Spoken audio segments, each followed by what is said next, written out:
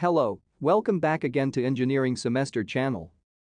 Today let's start the another interesting topics of the WebRTC tutorial series. If you are new to this channel or new to this WebRTC series, please go and watch our introduction part first. From this video onwards we are going to deeply into WebRTC technology. In this video I would like to explain the introduction of WebRTC APIs. Let us get started then. We know that WebRTC is an HTML5 specification that enables for voices and video communication to work inside web pages.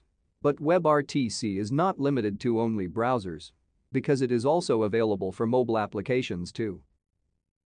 A few years ago, if you wanted to build anything that allowed for voice or video calling, you were most probably used C or C++ language.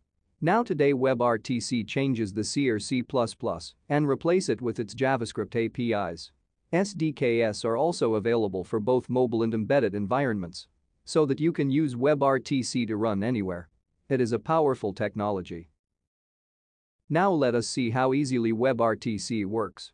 In WebRTC most of the complex part are still developed in C or C++ language.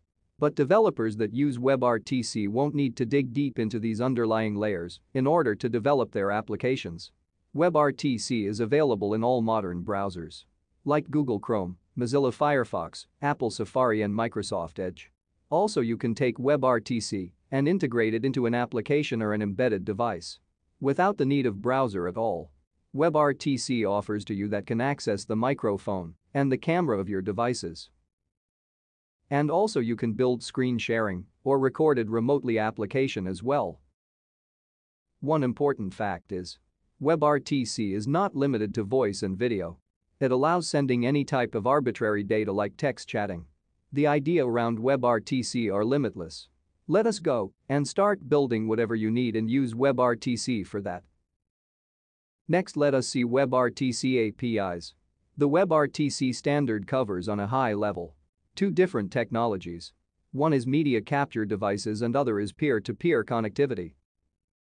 Media capture devices includes video cameras and microphones. For cameras and microphones, we use navigator.mediadevices.getUserMedia API to capture media streams. The peer-to-peer connectivity is handled by the RTC peer connection interface. This is the central point for establishing and controlling the connection between two peers in WebRTC.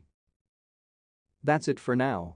I hope you got a better idea about WebRTC more and its APIs. Let us see more in detail in the upcoming videos. If you are thinking this is informative, then like and share, subscribe. Also support us. Thank you. Have a wonderful day.